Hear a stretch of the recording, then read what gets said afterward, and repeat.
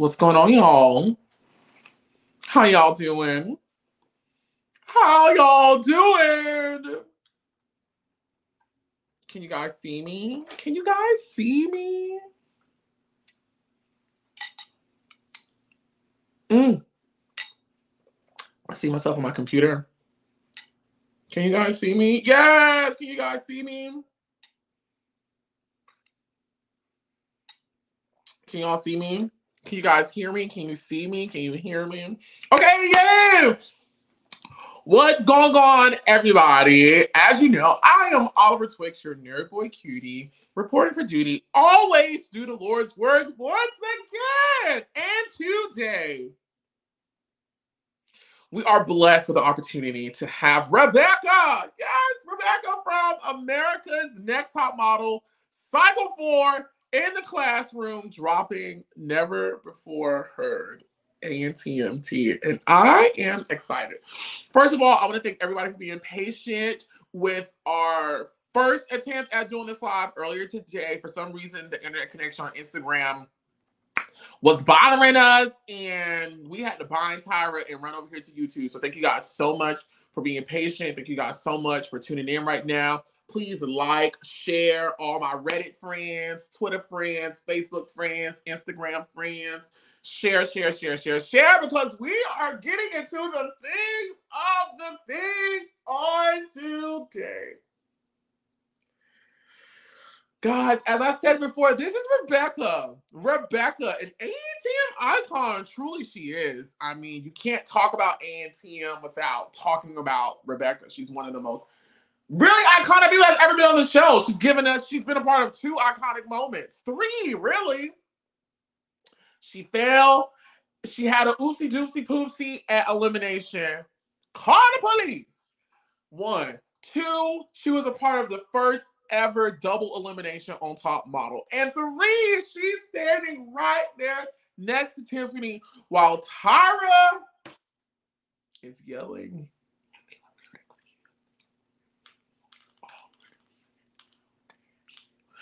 I just want y'all to think that on Wi-Fi went out. It didn't. I'm fucking with you. We were ready for you. This is really dope, guys. I just want to thank all of y'all. Because we about to get into it without further ado. With a better internet connection, let's welcome to the classroom, Rebecca.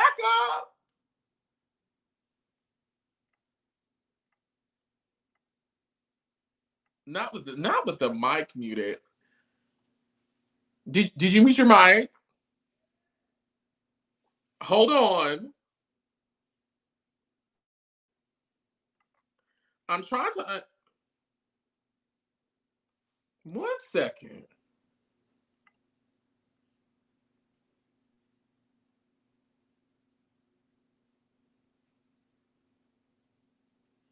Oh, got it. Okay, let's try this one more time. Let's add her back in. Can you hear me? Yeah! Yeah! Woo! What is this show? I'm so sorry. And now my dog I'm yelling, so she's joining me. Oh, what a... No, you're totally fine. Thank you so much for being patient, and thank you so much for being here. Thank you for having me. This is so cool. This is so weird, but it's really cool. No, thank you. So, of course, like I told you, we're going to do a little redo since we're redoing it. Tell me, what made you agree to have this chat with me about your time on Top Model? First of all, I think it's funny that actually anyone cares what I have to say. And things like... enough time has gone by. I haven't talked about Top Model in a very long time. And there are things that I've never said before. And I feel like, now is the time to just be honest, be truthful. Things were shown in a different way than they really happened. And I'm okay with just getting the truth out there and, living my authentic life. It is what it is. But people think different things than what really happened. So, yeah. Well, thank you so much for allowing us to share this moment with you. I'm excited, and I know my friends out there watching are so excited. So, going back a little bit, you actually auditioned for Cycle 2 first, and were a semi-finalist. Tell us about your time auditioning for Top Model Cycle 2. Well, kind of to recap what I said a little bit ago, if it worked or didn't work, but my best friend at the time, we were flight attendants, and she had seen this show on TV called America's Next Top Model, and she knew that I'd done local work before.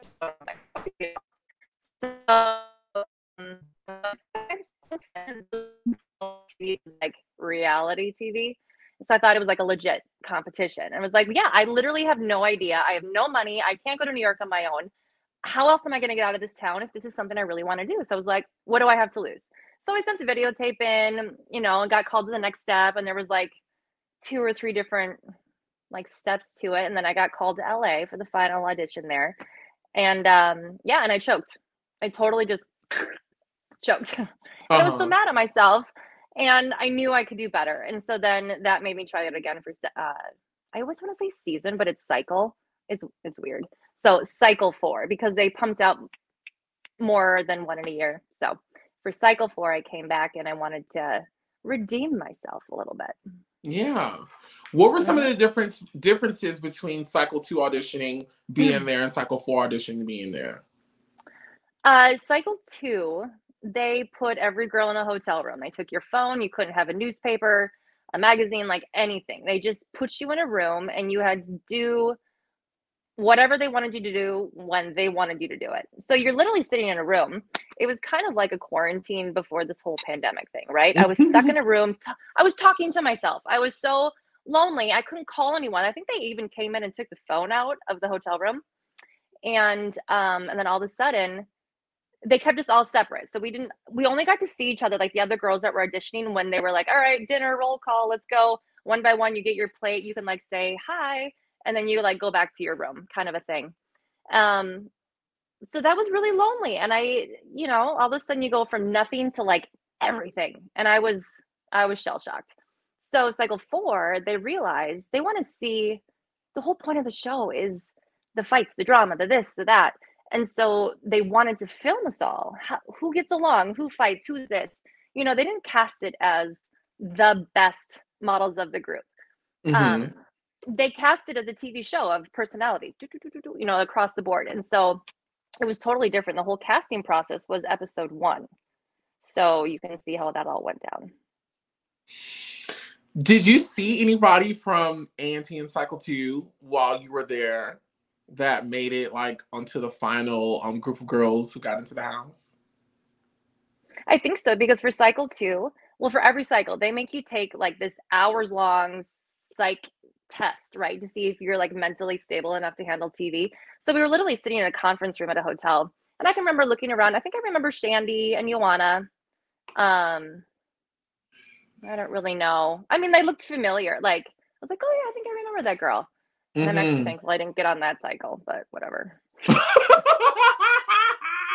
Just because Tyra made them do crazy, like different stuff that I would have not been comfortable doing. So thank you. I bombed it on purpose. I went on the right cycle. Yes.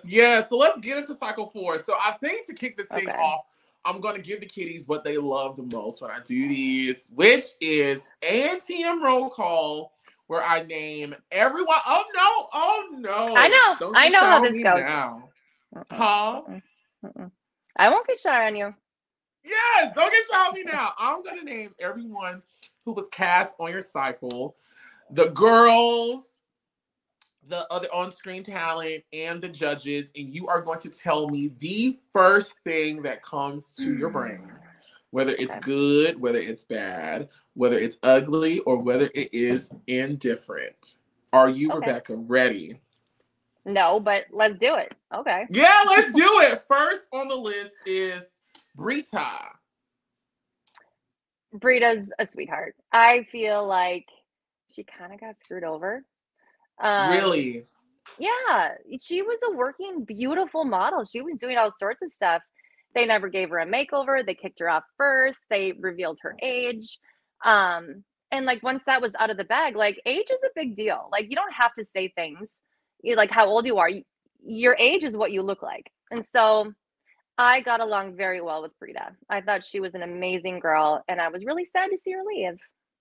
How was that first photo shoot for you guys? You guys were aliens in I think downtown. Was it New York or were you guys in LA? You guys were in New York.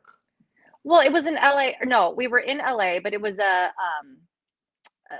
what's Universal Studios? I don't know what studios we were at. Universal It was in New Studios. York. That's what it was. It was a New York soundstage. So Oh, it looked okay. like we were in New York, but we weren't in New York. It was like, yeah. And you guys were on the police cars, and you guys had like all this makeup and these really cool looks. Nigel Barker was the photographer. How was that first photo shoot for you? Call the police. Oh my God, she is. I had to throw that in I there. am living. No, that was fun. That was really that was our first day. I remember being pissed when that day started. We were in LA because we did like all the promo stuff and the photo shoots before like we actually like filmed the season and moved into the house. So we were doing stuff for days, like all the underwater photo shoot and like all the promo stuff. And then like you're just at the liberty of production. You get in a van and they take you where they take you. You have no idea where you're going. Yeah. And so we show up at this studio and we all line up and okay, in cameras, and we're waiting and waiting and waiting. And then Mr. J pops out and I don't know who else. And they're like, you guys are staying in LA on a New York sound set. And I was like, this sucks. I want to go to New York City. Like New York is where modeling is at. Like LA is, yes, a whole different type of modeling market, but I wanted to go to New York. And I was so bummed. And then it just went into like, you know, a 14-hour day of photo shoots. But it was really fun. Janice was hanging around on set. You know, we got to chit chat. It was like the first real day, but it was long because then we moved into the house that night. And that was a whole nother thing. So, it was my 22nd birthday that day. It was my birthday. Yeah. Happy birthday. Thank you. Okay. 25,000 years ago. That was my birthday. I have a bunch of questions now. Okay. Because I remember this underwater shoot promo for Cycle 4. How was that? Was Tyra there? Give me the rundown. I'm going to be fully honest. A lot of stuff I've forgotten. Yeah. Maybe because I've chosen to forget it, but it was like 17 or 18 years ago, right? But no, I think Tyra was there. She was there. And all I remember is like because I was like swimming, I was like kind of at an angle and I had to lay on this like clear plastic thing to like lay that way. And I was bruised. Like my ribs and my hip were bruised because I had to lay there for so long and like try to get the whatever, because it was so hard. And it was for me, it was a little painful, but I think it turned out really cool. I like how they did it all, and whatever, the theme was kind of cheesy, but I think it turned out pretty cool. I don't know. Yeah. Okay. How was Janice Dickinson? I like Janice. She was fun. She says whatever she wants. I remember we were all getting our hair and makeup done for the first Alien shoot there, and that was the first time I'd seen her.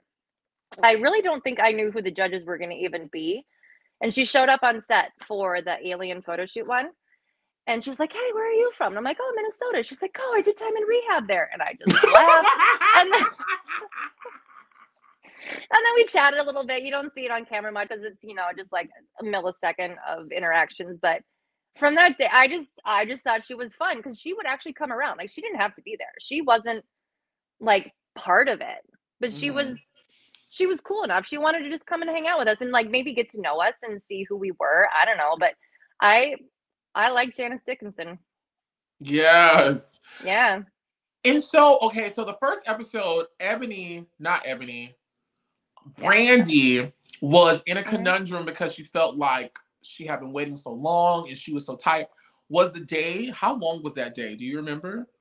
Okay. It was a long day. I will give her that.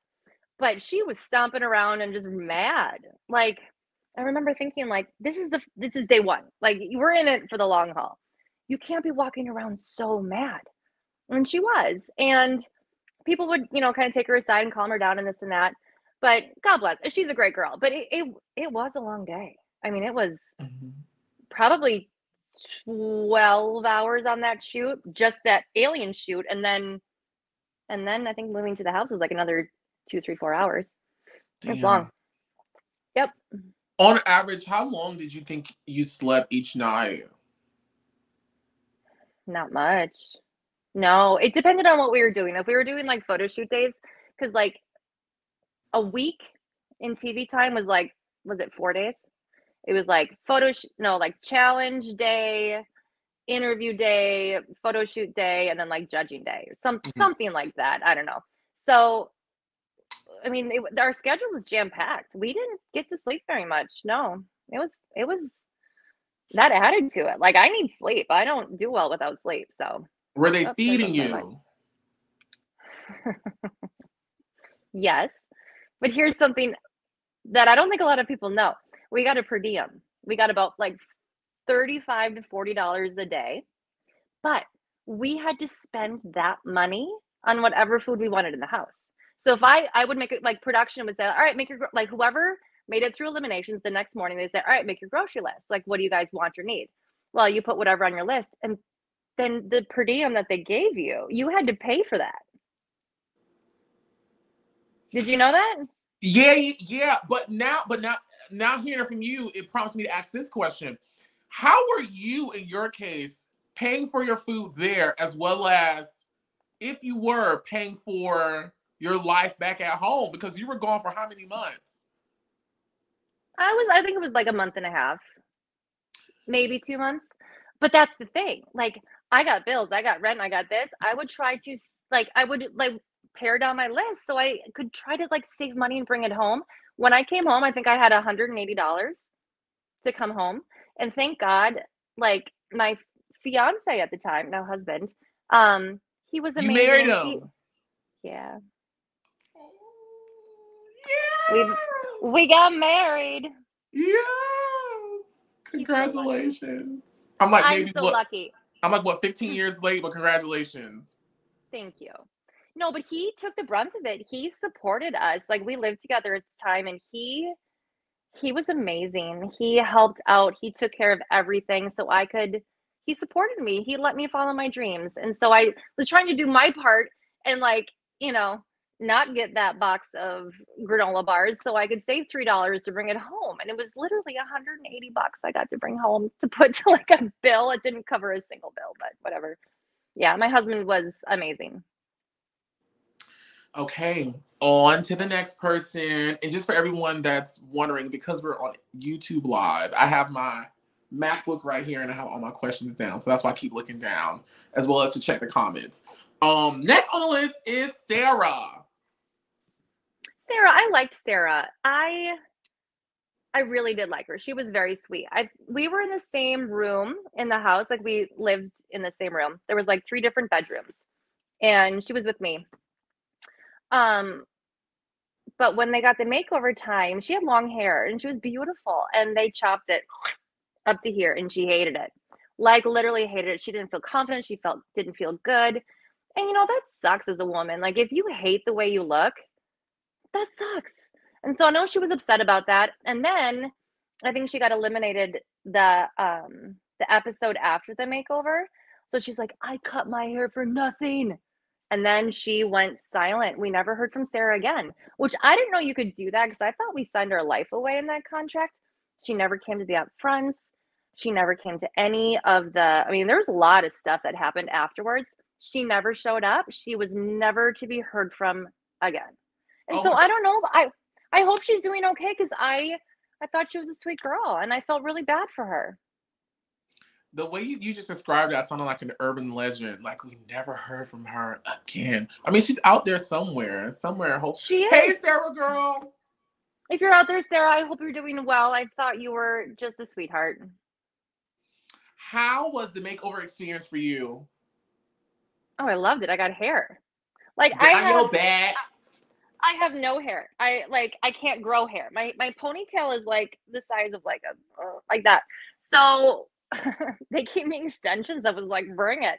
This is amazing. I still choose my Halloween costumes to this day for anything that I can wear a wig for, because I just want hair. Mm-hmm. And I've tried extensions before and after. I loved it. And I liked going darker because I'm a blonde. I feel best as a blonde. But the color, I liked the color too. I have to say, I was super into my makeover. But I would have done whatever they wanted. Like, that was kind of your chance to, like, if they wanted to, give me the Sarah haircut, I would have totally loved it, because you're kind of like, that's what they do for you. I don't know. They have a vision for you, and I kind of trusted it. Yeah. But I loved hair. it worked out for you amazingly, but for a lot of other girls, it didn't work out. Let them tell it. No. Was there anything that we did not see during the makeovers? No, I think it was pretty well displayed. I know Brandy was very upset with her makeover. I don't think Kenya liked her haircut either, which I thought was cute on her. Michelle getting dyed blonde and shaking in the seat, like we saw that. Like, I mean, I couldn't imagine like your scalp burning off and no one cared. Oh my God. I think they were like, I think Mr. J came over because his hair is like silver, right? And so he's been through like the whole like hair dyeing process a lot. And he's like, I know it hurts, girl. And I think he came over and poured like 7-Up on her head to like neutralize the. I don't know. See, that's what I don't remember so well. But I'm pretty sure to like help calm down like her scalp burning, they poured like 7-Up on her head or something. Michelle, I'm sorry if that's totally not the case, but that's what I remember. Yes, and we've spoken to Michelle. I love Michelle. Michelle is one of my personal favorite chats with Michelle. She's so sweet. Yeah, she's so sweet, so sweet. How was the 1-800-Flowers with a dog and a man photo shoot for you? That was fun. I mean, dogs, come on. Like, I'm a dog lover. Like, and that was before I had my own dog. But that was so cute. And every single dog had their own handler to be like, hey, dog, look at me, look at me. So every dog was perfect in every photo. So there was a lot of people on set that day. It was fun. And they all had their own kennels and we were outside. That was a fun day. And I think I saw a question. There were 2 male models that day because if there was one, he'd be having to work and be on set all day. Like that was too much. You can't expect someone to do that. That was a lot of work. So there was 2 men. Yes. Okay. Next on the list is Brandy, who I've like spoken to 1,000 times, and I'm trying so hard to get her on the line. Yes, I have her number. I've texted her, but you know. Is she good? We didn't get a chance to like talk on that level. It was really like transactional communication, but hopefully I do get a chance to like talk to her. We are friends on Facebook, and she updates frequently. So okay. Well, I hope nothing but the best for her. I know she's kind of been through some stuff, just from reading news and things, but we never got close. She was, I feel like she was just angry about a lot of things that I didn't understand, and I just didn't want to jump into drama with people. So we never connected. I have nothing bad to say about Brandy. We were all going through a lot when we were on there, and so nothing but respect. I feel bad that she was eliminated early. I thought she was beautiful. And I just wish her the best. Yes, it's so frustrating because all of Brandy's photos were amazing. She looked amazing. But her attitude, at least the way it was presented to us, was not friendly or like welcoming. And it's just like, dang it, if she just would have smiled a little bit more. But who's to say like what her experiences were, what she was going through? Exactly. You know, we don't know. Hopefully we get to discuss it because I do feel like there may be a little bit more from her side that we may not know that. I guarantee there's a lot more that she could maybe explain, and I would love to hear it. But like, I didn't get that vibe from her. Like, hey, let's be friends. Like, it's like we just didn't vibe, and so it was like, okay, you know, I'm just gonna keep my time with people that I feel comfortable with, and I don't know. So Brandy was funny as hell, though. There was this moment. She was. And I know the people who've watched me do this. I've been doing this for almost 2 years, Rebecca. God damn. Yes, it's almost coming up on 2 years, guys. This August will make 2 years I've been doing the A&T and chats. But there's this moment I always talk about when she's like, when you guys are at that tennis challenge and she told somebody, she was like, girl, if I would get eliminated, I'd knock it was so I would tow your ass up, right? Yeah. I know. I was there. But who did she say that to? Do you remember? Rebecca, can you say it again for me, please? I'm gonna tow your ass up. But I don't do it right. I don't do it justice. I'm just some stupid. I would have told your ass up. Oh my God. That was reality TV gold. That one little soundbite. Boom. I would have told your ass up. She sounded like every aunt that I've ever met in my life. Oh my God. Okay, on to the next girl. Noelle. Okay.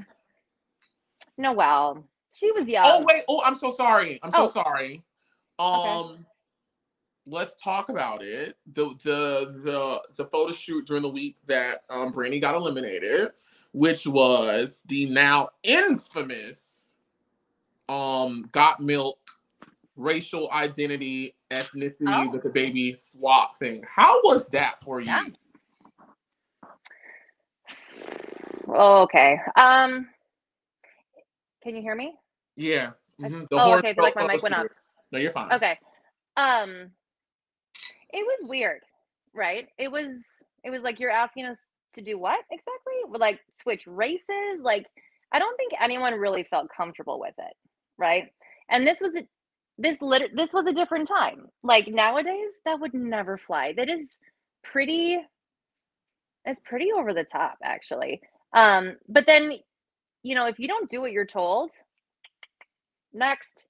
So there were some discussions between a bunch of the contestants. I remember the girls and feeling comfortable and not comfortable. And we're all kind of, I think the majority of us were like, well, we can't stand up and say no to this, right? Mm-hmm. So you just kind of do what you're told. And coming from Tyra, if she thought it was okay, then maybe it's okay. I don't know. It was just this is what you do, boom, boom, boom. And then we all did it. And now I think we can all look back and go, you know what? I don't think that was appropriate. That should have never happened. But that's what Tyra wanted us to do. So that's what we did. Did you feel like it was appropriate, or were you uncomfortable yourself? No, I was uncomfortable, Mm-hmm. for sure. But that doesn't matter. That does not matter. You do Because it. Because if you stand up and say no, like what happens, like we saw it at the makeovers. Like if you don't like your makeover and you say no, I'm not comfortable with this, well then you get to go home. So it was kind of like just shut up and do it. mm-hmm. Yeah. Fast forward to 2022, and we know that that's not right. We know. And Yeah, Tyra that's knows. not all right. He knows. They know. They know. But you know what? Like I've talked about this a lot of times in other videos where like with Cycle 13, they did another racial thing. And I remember being a kid watching Cycle 4 and watching Cycle 13. I didn't think nothing of it. It honestly took one of the contestants from Cycle 13 to explain to me why it is incorrect. Which and I will give Jen her credit, Jen on. And she basically said, you're basically saying that another race and ethnicity is a costume that you could just put it on and off. And it's like you're objectifying someone's culture, their likeness. I was like, oh yeah, that is kind of bad. Like that is bad. But those type of discussions just weren't being had at that time. So and like that type of artistry was becoming like more popular on TV, like these whole body aesthetic, prosthetic makeover type things. So I can see where they kind of got lost in the sauce. I don't think they meant bad by it, but the damage is still done, It is. And I truly don't think anything bad. I kind of feel like it was a celebration of like a lot of different cultures, but it doesn't really play off that way. I mean, that's kind of the way it was like given to us, like celebrating different which was celebrate all of it. But yeah, it didn't age well. That was not good. Yeah.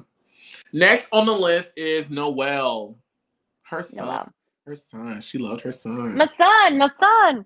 She was like 18 or 19. 19? She was young. I remember she was deathly afraid of sharks. If anyone even said the word shark, she would like freak out and like run away.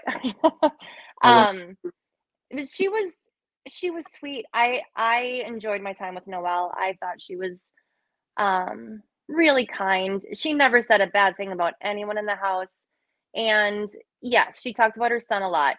But she had a son that she had to leave for months to try to do something to better herself, which at the time I didn't have a kid, but I have 2 boys now, and I don't know if I could have done that. And I think she's strong as hell for leaving her kid to try to do something better for their future. So go Noelle. Yeah. I haven't talked to her ever since the show. So I don't know what she's doing or what she's up to now, but yeah, she was sweet. Okay, friends, I need your help because there was the alien photo shoot. Then Rebecca, don't you say anything. There was the alien photo shoot. There was a flowers photo shoot. There was the horoscope photo shoot, which Brandy went on. And then there was the next photo shoot. My brain wants to tell me the gas station. But UV went home on the gas station. Right, y'all? I'm missing. Yeah. I've deleted a photo shoot from my head. Somebody help me. I don't even remember. It was the got milk. Okay, there we go. It was the got milk. Thank you guys. Well, yeah. Yes. All right. Next on the list. Oh, how was the horoscope photo shoot for you? I'm all jumbled up right now, but I'm gonna catch myself up. Well, I'm a Virgo. I loved it. I'm a Virgo, and I got to be Virgo. They made me play the safe sex virgin. I don't know what Janice said, but I had fun. I was comfortable in that harness. I'm not scared of things like that. And I think my photo was probably better than the one they picked. But I had fun with that one. I liked that one. I really wanted it to be like a calendar. I thought that was the whole point. Like there was 12 girls, 12 signs, and that's what they told us. Like it was going to be turned into a calendar. And I was like, yay! I want the calendar. But that never happened. So I don't know. I thought that was kind of part of it, but maybe not. I might be making stuff up in my head too. I don't know. That would have been so dope. It would have been dope, right? Yes. Next on the list is UV, who we've had a chance to speak to. I love UV. UV she's good people. I feel like she was like,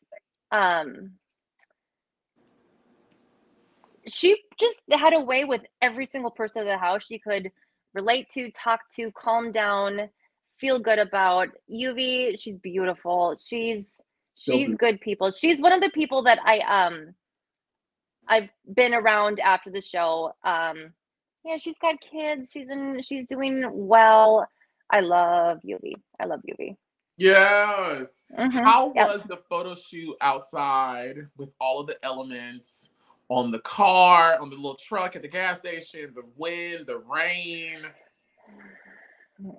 I remember us all talking like, are we on Fear Factor here? Like it was like it was like more and more like crazy stuff just thrown at you to see what you deal with it. It was, the water was ice cold. The wind was like 40 miles an hour. I'm probably making that up, but it was like we were in a tornado. And then they're like, go, look hot, do this, do that. And it was a lot. We were in the desert, but we all came off the set like shaking from the ice water. That was not fun. Oh no. Next on the list is ANTM deity, Tiffany Ricahrdson. Tiffany. Tiffany. I want you to find Tiffany and interview her. She's awesome. We went through a lot together. We got kicked off together. We got put in a hotel room together, after the whole kickoff and sequestered part. And I think it took us until like at the end, maybe that point, to really connect, right? Because it's just in the house. She was hanging out with Brandy, and I was more like with Kaylin and just other groups. Like we kind of had, just our people that we connected with. There was a lot of girls, and you can't be best friends with everybody. But we finally, I think, found our stride and like how we connected after we got kicked off. And she's been through a lot with this whole Tyra thing and this moment, and it's just a big moment. And I really have respect for Tiffany. She also left behind her child to try to do these things to move on and be better in her life. And so she put herself out there, and then just, kind of just got thrown down by Tyra. Yeah. I have some for you once we get out of real call and get into like questions. Okay. About Michael. But is there anything else you want to add about Tiffany?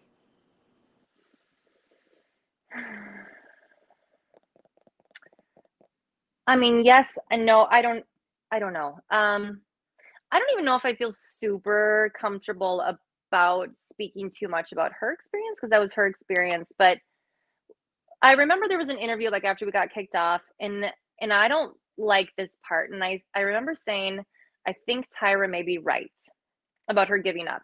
But after you get put through all these challenges and cycles and they tell you this and they beat you down and beat you down, at some point she's just like, well, okay, then if I'm not good enough, like, then send me home. And that was a tough challenge for her.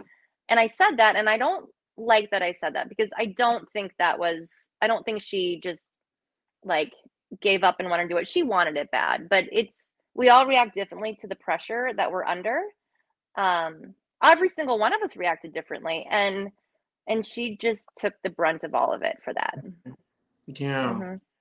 How was that Wonder Bra photo shoot? Pillow fight with a male model. Some of the comments were like, we're asking, and I'll ask it now, that you looked visibly upset. Mm-hmm. That it didn't look like you were enjoying that photo shoot. What's the insight behind that? Oh, mama got to readjust her seat. I got to get comfortable here. No, that was a bad day for me. That was a really bad day for me. So there's some things that happen behind the scenes that nobody really knows about. And I kind of want to set the record straight, because I was labeled this. I had my story. I was just the girl that was getting married, and she just didn't feel comfortable shooting with a male model, which he was creepy, by the way. He would like whisper gross stuff in your ear on set to all the girls. I'm just saying. It was not comfortable with him. But that's besides the point. That's something else. So what had made, okay, I'm a little emotional about this. I'm sorry. No, you're okay. So the day we did the photo shoot, the gas station photo shoot, long day, came home. We were all at the house, and like we all took turns, because like the confessional room was also the phone room. So it was always busy. You had to wait your turn. And everybody always wanted to come home and call their person and just have a little bit of like support and love, right? To get that from your person at home. We had like 2 or 3 people we could put on a list that we could call, and it was recorded and they could play whatever. But I came home that day and I called my fiance, Todd, and I got very bad news. A very close family member was in a very, very awful, tragic accident that night, and didn't know what the outcome could have possibly been. And at that moment, when I literally heard the news and I am sobbing, I don't even know what's going on. The doors rip open, camera crews run in, and they're like right into my face, and I'm getting news. I don't know how to handle this. I can't believe it's true. It was just so overwhelming. And these people jump in. And I think people have talked about the Survivor camera guy, like in your face. And then I think, I don't know what exactly had happened, but maybe some of the girls walking by, because it was like in the middle of the house, kind of caught wind of me like losing my mind, and the cameras, like you can see people running through the house. Like if camera crews are like running, something's happening, right? Girl, we know what's going on. It wasn't that big. And I remember, my head was spinning. And so Kaylin and the other girls, but I couldn't tell you who, came in, threw a blanket over my head, covered up my microphone, and like rushed me out of that room so they could stop filming me. And because I was about to leave. I was going to go home, because nothing is more important than my family at this point. And I didn't know what was going on. And so then I got pulled outside by some of the producers, Ken, Larry, Anthony, and they assured me, like, look, we're not gonna, this isn't your story. This isn't who your brand is on the show. And we're not going to air this. And I was very thankful, but I just said, look, like, I want to go. And they said, just give us some time. And then I was able to keep talking to my fiance, Todd, to kind of get updates. And it was nuts. It was very emotional. And then I had to go to that stupid Wonder Bra shoot and jump on top of some random dude. Like, that didn't feel good when like my heart is sick and broken, right? It was bad. It was really bad. But I do respect them for not putting that out there and just making me look like I was the Midwestern girl that didn't want to, do something against her husband. I appreciate that. And I'm okay with that, like, being who I was for so long. But and they made me go last. I feel like they made me think about it all day. And then I had to like be, like you just want to get something over with. And then I was like one of the last ones to go. And then he was kind of gross. And then I had to mentally deal with that. And that was really hard. That was a bad day. First of all, thank you so much. Everyone breathe. Everyone. First of all, it's kind of nuts. First of all, I want to thank you so much for sharing that emotional moment with me and my friends here. Thank you so much. We really do appreciate it. I do want to ask you some questions. Do you need some time? No, I'm okay. Okay, perfect. So I want to know, did you verbalize to anyone on production the struggles that you were going through that day that potentially could have impeded on your performance in the photo shoot? Well, they knew. I mean, everyone in production knew. I don't know how much all of the girls knew what was going on, but production knew. They knew. And so once you got the news and like you just shared with us, you wanted to go, was this something that you told production, like, hey, I want to go home and be with my family? Yeah. Yep. And they said, give us some time, because if I just disappeared, how would they explain that without airing anything else? I don't know. They said, just give us some time, and I trusted them, and I said, okay. And then double elimination. Okay. Which you don't have to get into it because we're going to get into it a whole lot later, but we'll ask this question now. Is the double elimination the answer to getting you home? I don't know. Maybe. It was never talked about. Okay. But I was okay with it. Okay. Thankful. And then my last question is, in hindsight, from your vantage point, do you believe that the production did everything that they could do to make you feel comfortable during that time? Do you feel slighted in any way or feel like they could have done something better? What's your reflection on that? Sorry, it was kind of glitchy there. During the Wonder Bra photo shoot? Yeah, so like once they became aware of what you were going through and what you wanted to do for yourself, do you feel like they moved respectfully with you and handled you with care, basically? Do you feel like they handled you with care? Not really. Just because nothing was ever really talked about again.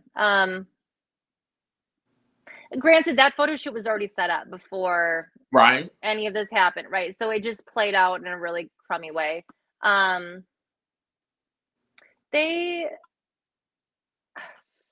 don't know. Sometimes it was in a very traumatic state of mind. Sometimes I don't remember everything. I don't know. They were very reassuring the first day or so and just said, just stick around. Well, we got you. And I was like, okay. I trusted them. So I don't know. I don't know what else they could have done. I don't know what I needed. I don't know a lot of stuff. So yeah. Okay, and then last question before we jump back into A&Team roll call is... we're still in roll call. Yeah, you were still in roll call, but this is why everyone loves roll call, because we get into other things. And we just get into it just off the whim. I want to know, did you express your discomfort with what the male model was singing in your ear with anyone in power on set? No, it was more of a conversation among girls, like, hey, I just got upset and he kind of this or whatever. So no, it was another one of those just kind of like, it is what it is, move on, do it, get it done. And I didn't want to cause any more trouble or drama or this. I just wanted to get past it, kind of a thing. Yeah. Okay. Next on the list is Tatiana. She was so sweet. She was just this cute little hippie Hawaiian girl. She was young. I think she was in the bed next to me. She was gorgeous. She was fun. I like Tati. We call her Tati for short, I think. Yeah, she was sweet. Were you a decoy for any other photo shoots after you left the competition? No, because they sent me home. They were supposed to keep me until the end of the whole cycle. But granted, everything that had happened, they, once me and Tiffany were like kicked off into the hotel room, production assistants or somebody. I don't even know if like any of the producers came up, but they said, you know, normally we would hang on to you for like another month. So we send everybody home as a group. So then it doesn't like, oh, like you came home after 3 weeks. Well, you didn't win. Like they need to keep this a secret. But I will always be thankful that they put me in a hotel. I was there for a day or two, and then they said, look, we know you got to go home. So we're sending you home. So no, I was no decoy. I was no part of anything. I booked it. Okay. Do you think if that incident hadn't happened and the conversations between you and production hadn't happened, do you think you would have stayed past the Warner Bra photo shoot? I don't even care. I don't know. Maybe not. Maybe that was the way it's supposed to go. I really, it all happens for a reason. And so I will never look back and be like, well, no, I was where I needed to be when I needed to be there. And so I'm good with it. I never went back and thought any of that. Yes, I love that answer. I love that. Next list is Michelle. She was sweet. We never really bonded so much in the house, but she was interesting. She was like someone I'd never really met before. She was going through a lot, I think, in her life. And I felt so bad for her with the whole skin thing. Like, if that was me, I would have been like in tears and sad. Like, you're judged on all of that. And here she is. She had no control over that. And then, you know, that was like a big part of her story. And my heart broke for her. That was shitty timing. I mean, she was kind. She was sweet. She was young. And yeah, she was a good kid. What was your reaction during that time when she was allegedly walking around with a flesh-eating bacteria and all? What was your reaction? Well, we didn't know anything. Like, we literally are kept from anything in the news. And I remember someone called home and was like, "Is there something going on?" Yeah, there's this flesh-eating disease going around, and that is the only like source we have for it. So, Uh-oh. Sorry, Rebecca, you're going in and out. If you can hear me, I don't want you. Tyra, we bind you. I don't know. Can you hear me now? Yes. Okay. So, I asked the question, like, oh yeah. And that clip on TV, but he's like, no, Becca, I'm kidding. Of course I haven't heard of anything stupid like this. But they didn't put that part on. They just put the whatever clip on. And so I don't know. That would have been really crappy to have that happen to you on your big break on national TV. Like, God bless her. Yes. And Tiffany's grandmother told all y'all, go read a book. Go read a book. No. Go read a book. Tiffany's grandma was awesome, by the way. She had a lot of good things to say. Yeah. Good advice. Tiffany's grandmother. Next on the list is Christina Murphy, aka the Ice Queen, according to Tyra. She was sweet. I think she came off as a little cold or whatever sometimes, but we'd have some conversations. I just think maybe she was a little insecure, and I'm really sorry if this is totally way off base, Christina, if you're watching this, but I think she just kind of had to close herself off a little bit because she sometimes needs reassurance or different things. But no, I got along great with Christina. I thought she was nice too. Next on the list is Kenya Hill. Kenya Hill. I think she's crushing it, by the way, still. I think she's still doing awesome, right? Kenya is killing it still. Good for you, Kenya. Yeah, we just never connected. She and I really didn't have much in common. We weren't really, I think, open to each other's friendship at the time, just because there was so much going on. No beef with her. I think there was one time we had like a little argument. It never aired. I don't even know what it was about, but you and Kenya were arguing? Not even really arguing. Just like something happened, and it was a couple words back and forth, which for me was a lot because I stayed out of all of it. Like, I remember Kaylin and I, drama would start and we go, oh, and we'd hold hands and we'd run around the curtain or run away because we didn't want to be part of any of it. Like, I hated the drama. That was just not my shtick. It's still not my like. I hate confrontation. I hate all of that. So, yeah, we would just go away, but we just never connected, me and Kenya. And wish her nothing but the best because she's gorgeous. And she's getting married soon. Is she? Getting married. Oh, good. I love that. Next on the list is Kaylin. I mean, girl's awesome. She actually just moved to Minnesota. She is a local girl. She would make fun of my Minnesota accent, but now she lives here with her cute boyfriend. I don't see her as much as I want to just because my life is so nuts with kids and work and running around every day. But Kaylin is one in a million. She was my girl in the house. She was my everything. She had my back. I would have her back.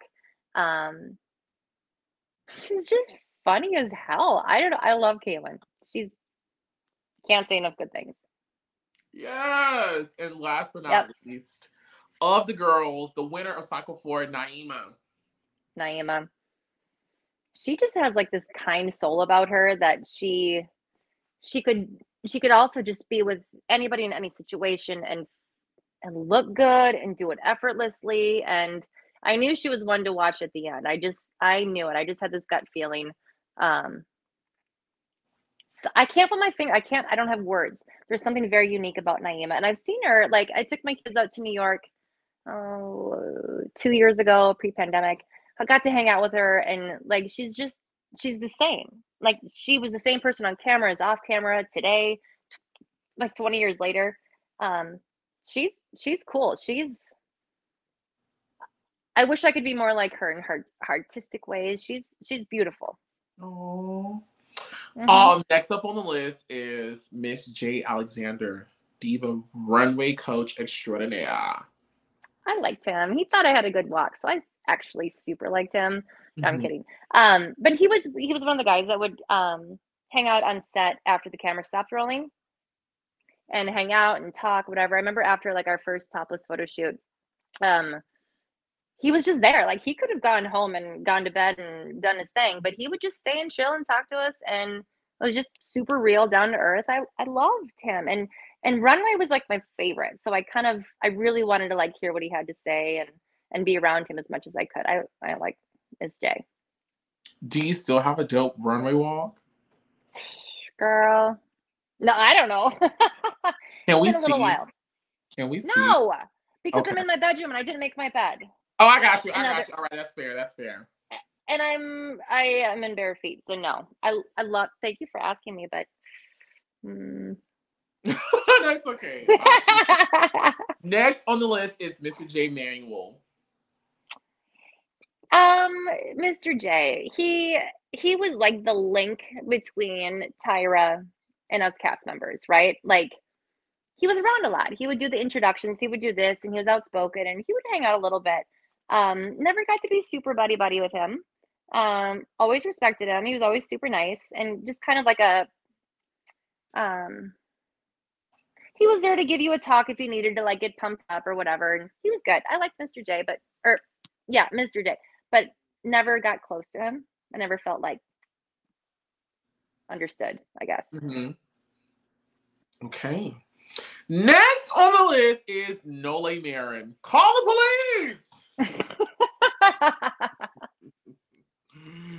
I wish I could have heard that real, but I was not. You were preoccupied. So. I was somewhere else. Yeah, you were somewhere else. Nole actually hooked us up after the show. Kaylin lived in New York, and we all wanted to go out meet the agencies. And so I think UV, me, Kenya was there for like a day or two. Anyway, so Nole was awesome, and he like made phone calls, and he's like, I'm gonna get you girls like in, because otherwise it's just like an open call process in New York. Like, you just show up with like hundreds of girls to like be seen. He put effort in, and we hung out with him one night and went around, and he put phone calls in to places to get us, you know, what do you want to say, audition, casting, whatever, with agencies. And he apologized for like him saying like things that were like not the kindest.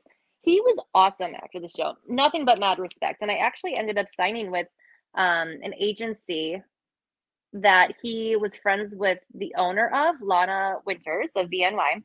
They were friends, and he thought that I would be a good fit. He set that up for me, and he Oh, followed nice. through. He was awesome, and then we kind of lost touch, which bums me out. But no, he helped me the most after the show, hands down by far. Very Thank you so grateful. much. I told you guys that it is different, that we are on YouTube Live, so I can't see the comments as I'm looking at Rebecca. I'm having to like just put my face down in the computer every now and then. I'm looking at the comments and I am so embarrassed, and I apologize that I forgot a contestant that is actually near and dear to my heart. I forgot to ask you about Brittany. Oh my God. Who could forget? Like, how do we forget Brittany? Oh my God, I'm so sorry. Sorry, Brittany. Oh my God. Okay, the first word that comes to mind with Brittany is Cher. She had the most amazing Cher impression. And she would just come out and sing and dance. Oh, she just nailed it, like the low voice. She was an entertainer. She was fun. I think it came across as like me judging her, but I would just sit in awe, like, I'm not her. I can't do that. And she could just pull it out and be amazing. She's great. We're friends on Facebook now, and I think she's got 2 little boys. She's in the whole like mommyhood. She looks stupidly beautiful. Like, wow. Yeah, she was just pure entertainment. When we didn't have TV, we got Brittany. Yes. I'm so sorry. I'm so sorry. Thank you guys for your help. I appreciate you guys. I'm looking down here. I see y'all in the comments. There's over 400 people watching us. I appreciate y'all. Next on the list is Janice Dickinson. What do you say about Janice? I already kind of went into it a little bit, but she's just crazy. Like when we were on panel and we were all in like the judging room, the cameras would shut off and she'd just go, caw-caw, caw-caw. And she would just like make noises so we would laugh just to break the tension, because she knew we were all like shaking and nervous, and she would just say like the most random stuff to break the ice. I don't know. I appreciated it. She was just funny. I don't know. I wish I got to know her more, but she was good. Next on the list is Nigel Barker. Nigel. I'm appreciative to Nigel. He actually invited me out to New York to do some photo shoots for his book. He put together a book. I don't remember what it's called or whatever, but some of the past contestants, he flew out and had some good chats with Nigel. And I think he kind of apologized too, like for, they all have to say stuff that's a little bit not nice, over the top for TV.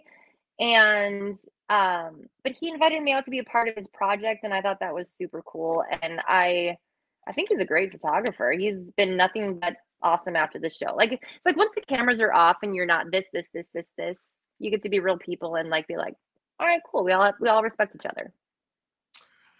And last but certainly not least, Miss Tyra Banks.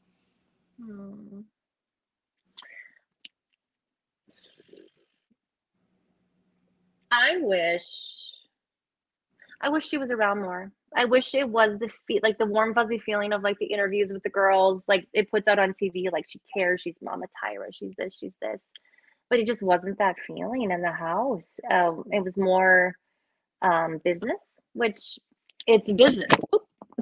There goes my AirPod. No, which I understand. I mean, at that time, I think it's come out like she was starting her talk show, so I think she was working like, I don't know how many hours a day. We were working a lot. She was working twice that much. I don't know how she does it. I completely respect all of that part of her. She wanted to do it, like her brand was just growing. I wanted more. I wanted more from Tyra.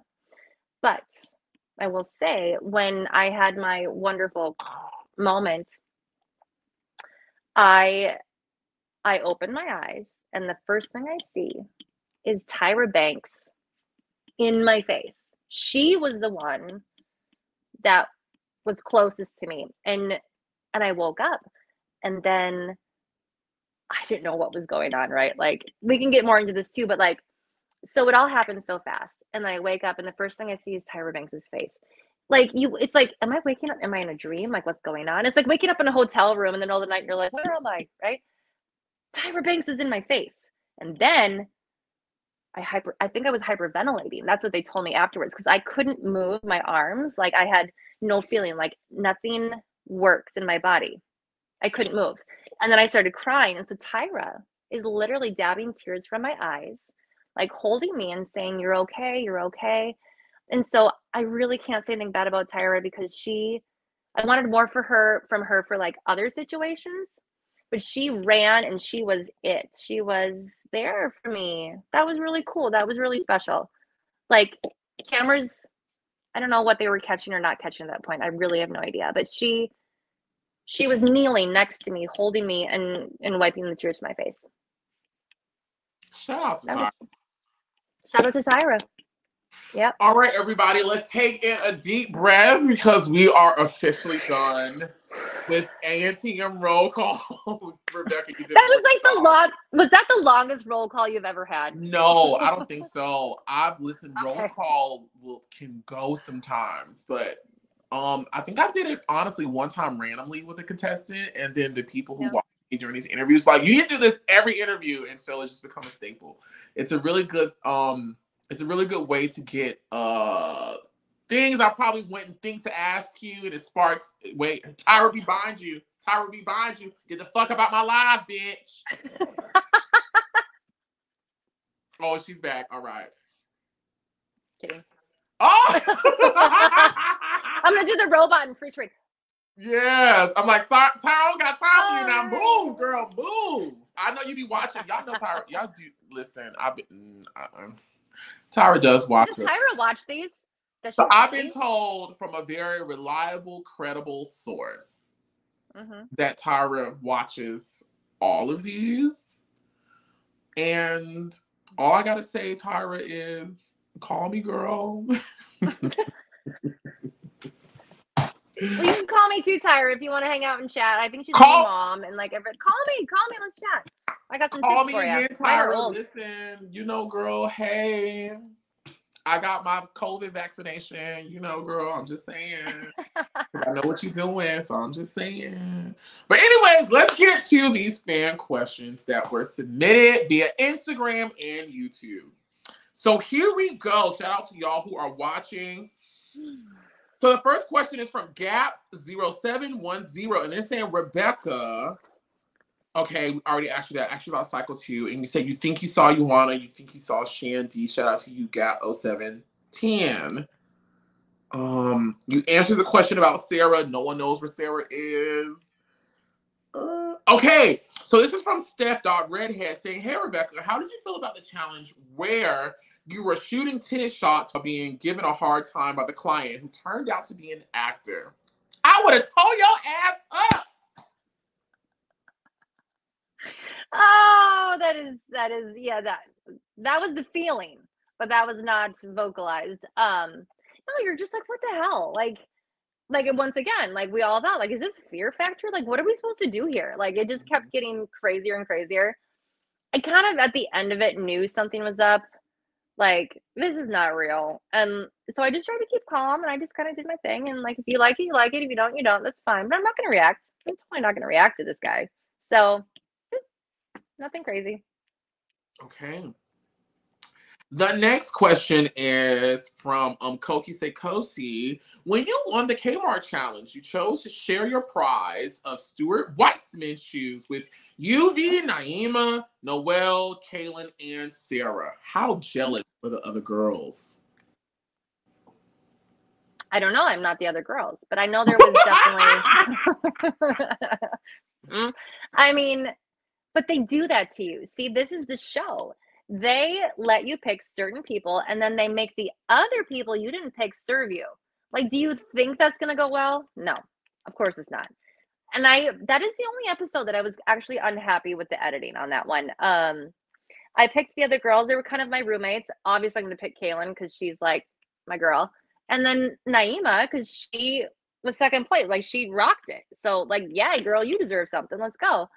And then they made the other girls serve us. And this is where me and Tiffany, I think, got off on the wrong foot, because she was the one that was supposed to, like, help me or whatever. It was super uncomfortable. She kept, do you want anything? Do you want anything? Do you want anything? And it was like over and over. And I was just like, no, I don't. Like, I'm good.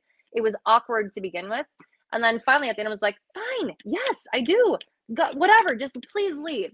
But the way they like spun it and edited it looked kind of bitchy and like not nice, and I didn't like that very much. So it was just a weird day, but I still have the shoes. They were my wedding shoes. They were your wedding shoes. So Stuart was there, and I told him that I was looking for shoes for my wedding because they're fancy shoes. I don't wear fancy shoes. I'm a jeans and t-shirt and like flip-flops girl. And so I knew, like, if I'm gonna get some like cool ass designer shoes, like they're gonna be for something special. And we knew we were gonna get married, just didn't know when. And so he helped me go around and like pick out like pretty shoes. And then I don't think it was on camera. He pulled me aside and he's like, "Hey, whatever you pick out, leave them here. And I will on the bottom, on the sole, I will engrave for you." One shoe was a red heart, the Swarovski. Did I say that right? Swarovski crystals. And in it was B plus T for Becca plus Todd. And the other shoe was my wedding date. So once I knew my wedding date, he said, "Call me and I will put those on the shoes and I will send them to you." And so he did. And those are my wedding shoes. And I have like a picture of like Todd holding my foot in my wedding album of like the shoes. It was cool. It was awesome. That is gorgeous. Yeah. And who does that? I don't know, but that was special. Oh, that is special. Oh my God. Mm-hmm. Okay. This is from King Lex 46. I definitely think you had a way better photo at the last photo shoot. Do you wish you would have gotten a different makeover? Wait, what's different makeover or the last photo shoot? I'm kind of confused. I think he just wanted, it was a comment than a question. So he's saying he definitely thinks he had a better photo from the last photo shoot. Oh, okay. The question is, do you wish you would have gotten a different makeover? No, I loved it. You had a great makeover. I think didn't one of the judges even come out and say that they didn't choose the best photos? Wasn't that like now fact from one of the judges or no? Yes, thank you. Right? Nigel Barker. Thank you. In his interview with me, confirmed that the best photos were not always picked. And I'm so sorry for mine. But you know, a lot of, Rebecca, I don't like tooting my own horn. I don't like it. I don't like it. But a lot of times, and I'm going to have a 5-second care. I see a lot of bitches on the internet doing, and it's, thank God I don't do this to honestly be recognized. I really don't. It's really just fun for me to talk to y'all about a show that I absolutely love. But then when I see sometimes the trophies getting passed out, I'm like, wait, hold on. But you know what? I don't never say anything. I just sit quietly because I know the God that I serve will always make room for me. So when y'all see me on the reboot sitting on the judge's table, ha, ha, ha, ha, ha. No, I'm just playing. You're doing the Lord's work, aren't you? I appreciate it. You are literally getting to the bottom of all of this stuff that I think it just takes time for people to like want to talk about. You're crushing it. This is awesome. No, yeah. I mean, it's only possible by you should toot it. You should toot your own horn. It's only possible because of you guys. So I always thank you guys for giving me the opportunity to do this because it's really you guys. Really you guys. Anyways, going back to these fan questions. This is from Zavi.jv saying, how were you feeling when Tyra said, after you fell, who was scared? I know I was. Well, I had to watch it on TV. I never knew any of that happened. Right. It was just a quick moment. I don't know. I mean, I think the kind of reaction of everyone was like, what the hell just happened? Kind of scared. I don't know. What else does she say to the girls? I don't know. Raymundo wants to know, is there anything about the room where they shot the elimination that contributed to your collapse? No. So I think there's been a lot of debate about this. Like some people are like, oh, she needs to eat a sandwich or whatever. Like, no. I developed this heart condition when I was 3. And it used to happen a lot when I was a kid, like a lot. Like I remember in like 6th or 7th grade, I collapsed in the middle of a basketball court in the middle of a basketball game. Like the most random situations that happen all the time. It's not life threatening. Like it's just very, like really what it is low blood pressure. So all of a sudden my heart can't pump blood to my brain. So it all just shuts off for a minute and then I fall over. And it's more of a childhood thing. So you kind of grow out of it. So I did grow out of it. But it was just that perfect moment. And I will say that we were in that, like the judging room, you're there for hours and you're in 4-inch heels and your knees are locked. And that's not the best. You're not moving, you're not eating, you're not drinking. You're just standing like this forever and just taking it and taking it and taking it. And I can't say what triggered it. I really can't. I think all those things contributed to it. But it was just perfect timing. Yeah, it's crazy. Immortalized in the Museum of America's Next Top Model. I mean, it really is. Well, I'm a GIF, whatever, like it's out there. But I'll never forget. So I have 2 boys, and a year ago, my youngest one comes home from school one day. He's 11, so I think he was 10. He comes home from school and he goes, "Mom, is this you?" It was like it was a TikTok, because my kid's on TikTok, and I was like, "What?" And he's like, that's not you, is it? And it was the quick little gif of me falling. And I'm like, well, yeah. He's like, what? He was like, his mind was blown. Like, he couldn't believe that his mom, first of all, like his mom is just his mom. And then she shows up on his TikTok in a really traumatic like way. And so then we had to have a little conversation, but yeah, it was crazy. So what was the like behind the scenes care like for you once you had that moment in panel? Well, first of all, I want to apologize to all the girls, because I knew I was fine. I did not need an ambulance. I just had to wake up and like just be fine. But that doesn't fly on a set when you're like under contract. So the ambulance came, emergency room came, like all of that.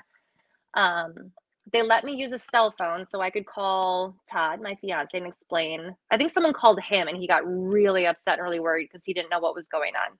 And so then I think I was able to talk to him on the phone and like tell him I was okay. But I'm like, just get me out of here. Like, I don't need to be here. You can't do anything for me at this point. Like, I know my body. I've been through so much testing from cardiologists and neurologists my whole life. Like, I got this now, right? I finally know what's going on. So then they let me go from the hospital, and I didn't get back until like 2 or 3 o'clock in the morning. And then we had to resume panel at that time. I think most of the girls fell asleep. Like, I don't know what time of night it happened, but I was gone for hours because even the emergency room is not fast. So I was gone for hours, and then I finally came back. And to stay on schedule for production, we had to finish that judging that night. We had to. So I don't think we got done until like 4 or 5 in the morning, 5 in the morning. And I felt so bad because then none of the girls all got like 2 hours of sleep for like another long day. And that just sucked. That was bad. Yeah. Oh, wow. Yeah. But also, I will say this. I'm listening. They all had to get up the next morning, and I think it aired. There was like this ballet lesson with that teacher that would like whack girls with a stick. Mm-hmm. Do you remember that? I think so, yeah. So it was like a very short clip. And they would not let me go. They made sure, like they said, if you want to carry on this competition, you have to be checked out by a doctor. Like, I guess the emergency room wasn't enough.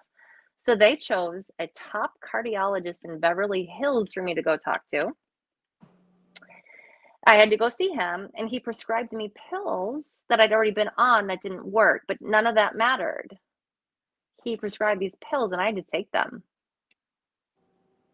And then I got stuck with the bill because they didn't cover any expenses that were not. So I got the ambulance bill. I got the emergency room bill. I got Dr. Joe blah, blah, blah in Beverly Hills bill. I was in debt, thousands and thousands of dollars because of this. And I had to do it if I wanted to keep going. Right? And I had to take pills that I knew that were not good for me. So I was not okay. I was upset about that too. And then I show up to that dancer guy, and he's whacking me, and I am in so much pain from falling on my shoulder and my head. You like, I was like, back up. I'm like, I'm gonna tow your ass up if you hit me again. Oh my God. Did you pay all of that back? My husband is amazing, and he helped me because I wasn't working during all of that time. How And so he supported me, and it took a long time to pay it off. how much you think the dollar amount was? I don't remember. Probably, I want to say between like $7,000 to $9,000. Yeah, something like that. Jesus. hmm And I feel like they made so much money off of that clip. Like that clip is everywhere. Like, can't you just like help me out? That sucked. Did you ask them for help? No, because they wouldn't. It's in my contracts. They are not responsible for any of that. Mm-mm. It didn't matter. Mm-mm.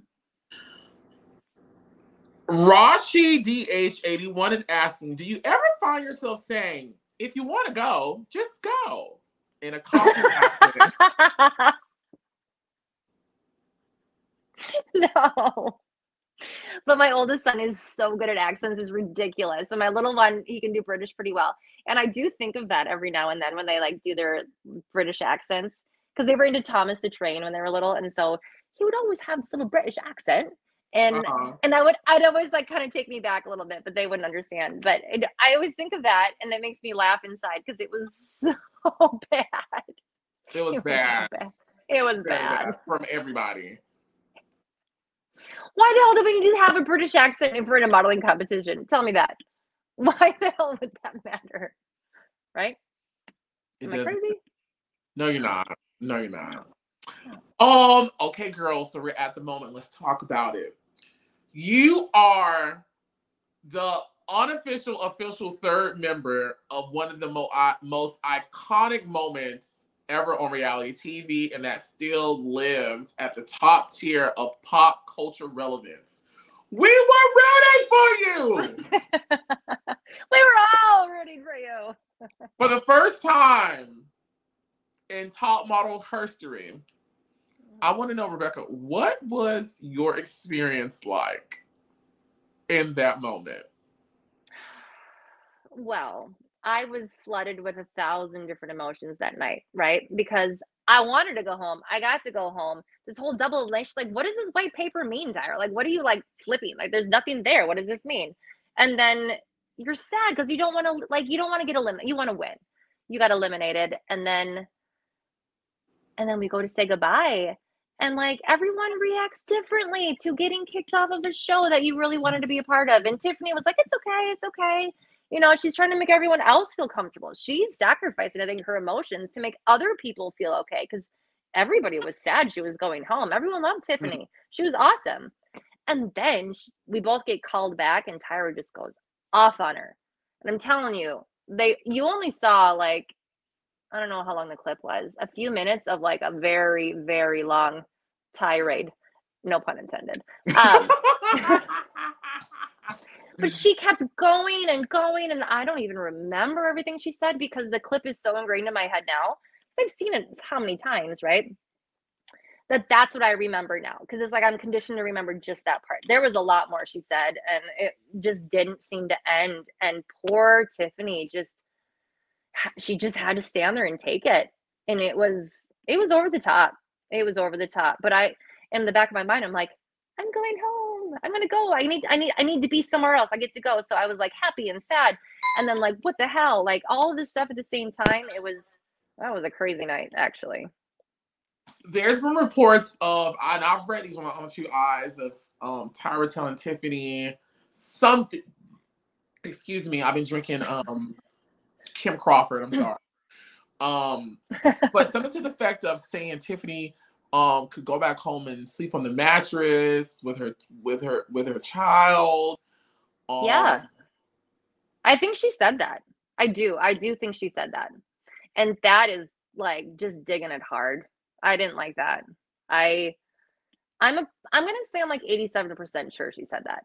Can't claim 100, but I think that happened. Yeah. Come on. Do you feel like Tiffany was antagonized? Little bit. They prey on your insecurities. They know everyone's story is this and this and this. And yeah, I think a little bit for sure. Do you think Tyra really cared about Tiffany. Let me rephrase. Do you think Tyra in that moment was coming from a place of wanting to embarrass her? Or do you think Tyra was coming from a place of this mentorship, motherly, like, you really could have won this. We really wanted this for you. And Tyra, I don't feel like you did it the right way. I'm not in Tyra's, I don't know, but to me, it came across as a woman who is completely overworked and just snapped. Like, as a mom, I know, like, when you take so much and so much and so much, and all of a sudden that moment hits and you're like, whether it's warranted or not. I think Tyra just snapped because she was burning the candle at both ends. I give her credit. She works her butt off. And I think that played a part into it personally. And then there's the whole, well, we need drama for reality TV. So that worked out well. And I do think Tyra's a human being. She's a person. She does care. I know she cares at the end of the day. I truly believe she cares. I'm going to see the best in everybody. And I do think she cares about people. And I think it came off the wrong way. I think it came off way too strong. She could have said it in a much better way. But that's what happened because she just like lost it. And I think, I don't know. What was Tiffany saying, from what you can remember, after you guys left out of the judging room? Like, what were the conversations from Tiffany, from the producers? What was going on? There wasn't really conversations with me and Tiffany. It was, hey, get your butt out of here because you have to go pack your bags. All the girls, when you get kicked off the show, the girl, but for us, the girls, we have to go pack all of our stuff. And the other people that stayed and made it through, they had to sit in the judging room for another hour after judging is over because they can't go back into the house and interact with you. Because when you get kicked off, they want your exit interview. So while you're packing, they're asking you questions and you have to say this and this. So Tiffany's in a whole other bedroom. I'm in the bedroom over here. We're both packing up our stuff. So we didn't speak to each other during that whole thing. And then they brought us to the hotel and then we roomed together. And I think we just went to bed. I think we just zonked out because it was too much to handle. So. Have you spoken to her since then?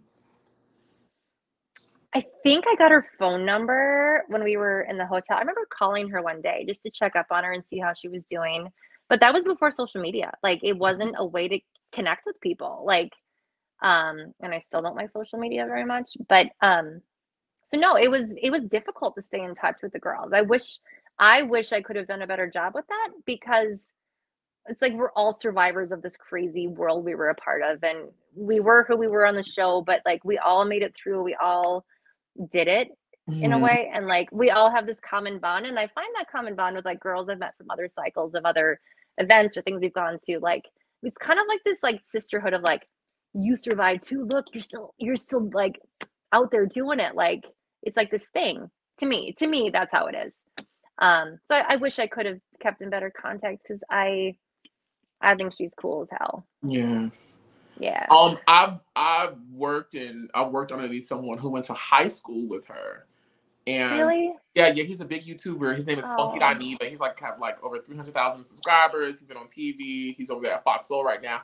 And he even said that Tiffany, amongst like the people that like grew up with her, know her, no one really, at least it's like a year ago, maybe over a year ago, he's like, no one really knows what she's doing or where she is right now.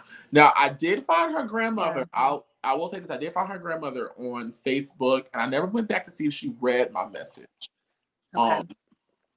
But hopefully one day the A&TM gods will smile upon us and we'll talk to Tiffany. I mean, I never thought I would talk to you, but you're here, so maybe Tiffany will come eventually. We would love to have her. We all know that crazy things are happening in the world right now, so it's very possible. Just put the energy out there and she could come. Yeah. You've done a great job of answering all these other questions, such as, did you go to Africa? Were you a decoy? How was your time being sequestered? Did you marry your fiance? There's one more question a lot of people wanted to know, and I'm going to give it to, it's Dave O'Leary. In Cycle 8, you returned for a photo shoot and were paired up with JL. Rest in peace. Yeah. What are your memories of her, and how was it being back on Top Model 4 cycles later? Love from the UK. Love back to the UK. honestly, so like, I don't even know how it went about. Went out there for a couple days to do the shoot to recreate the whole moment. Like, I think we were like intermixed with the girls from that season, but I just kind of stayed out. I didn't want to be in the middle of the drama. There was different drama with that season. I don't remember who all was on it, but it was fun to go back and be a part of it and like eat all the catering and then just go sit in the back corner because they didn't care about filming me. They wanted to film the current girls. So I was just like on set and then like kind of gone again. So that was nice. It was like the pressure was off for all the drama parts and I just got to be there for the fun parts. This is the fun, you know, the photo shoot. So that was good. And it's heartbreaking to know that she's passed. I mean, I don't remember the exact reason. I don't think it was healthy choices. She was a ball of she passed guys, correct me if I'm wrong, but I believe it was breast cancer.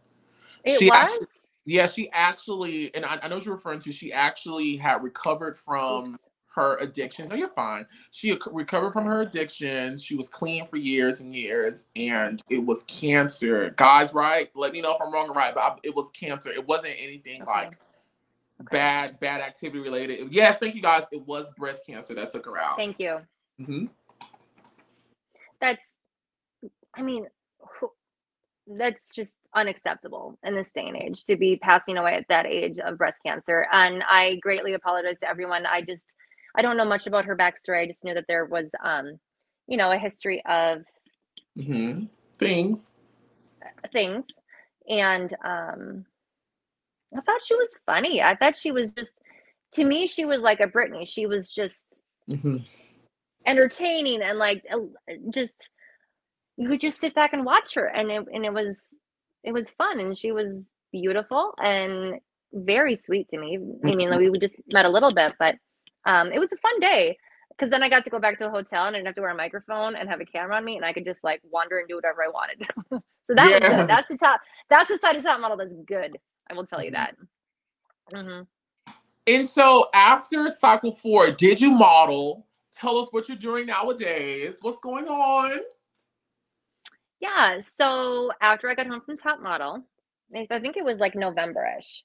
I married my fiance, now hubby, in January. So we came home and we just did it. We had the world's tiniest wedding.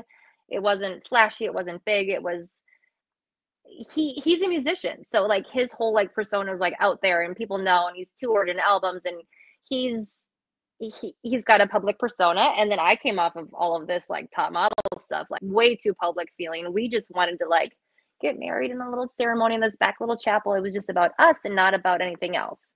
And that was like, it was perfect. But I did not get the wedding dress off that mannequin. I think Michelle said that. I did not get it. Oh. I wanted it, but I don't think they would give it to me. Because it was like a free wedding dress. Yes, I'll take it. It'll cost me $100. Perfect. But I didn't get it. I didn't get married in that dress. It was cute though. So then we got married and then Top Model aired. And it all came out. That was like, I think it started airing in like March, like spring of 2005. And I couldn't say or do anything or contact an agency until my episode aired of me getting kicked off. I couldn't say anything. So then once I got kicked off, I was like, game on. So I started like trying to set things up and it was just like, it was hard. It's hard to break into that world, that industry. And then talking to Kaylin, talking to Nole Marin, and like he helped facilitate the whole thing, went out there, and it was between 2 different agencies, ID and VNY. And VNY had a model apartment for me that I could move into. ID said, I don't care how you get here, where you stay, but if you sign with us today, like you got to be back in like 5 days and like be ready to go. Well, like I needed a model apartment. I needed somewhere to like go. And Nole knew VNY very well. And I totally trusted him. He was amazing after the show. There was no reason for me to not take his advice. He knows this. This is his people. So I totally signed with them and it was awesome. And then I immediately I came home for like a weekend, packed suitcases, and I went back out to New York and I lived in the model apartment while Todd, my husband, like sold everything we owned, like everything, his cars, like furniture, packed up, dealt with stuff. And we had 2 cats at the time, put the cats at the sister's house until we could find a place. He actually moved to the model apartment with me. Yes, but my agency was Oh, you nice. They have the let him best do that. husband. I do have the best husband because listen to this.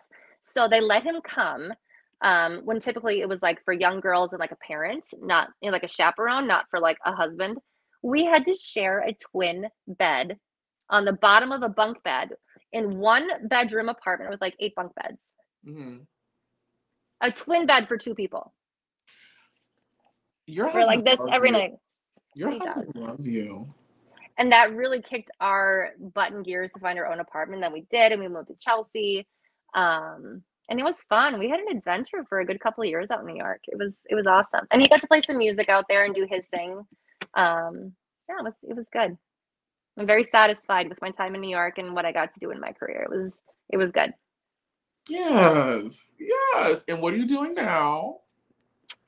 Well, now I'm like kind of an accounts payable person at our very best friend's company. They are growing left and right. They own Subway restaurants and other businesses, and they just keep growing and expanding. So I help them out in their office. But also my husband, we've had a lot of businesses.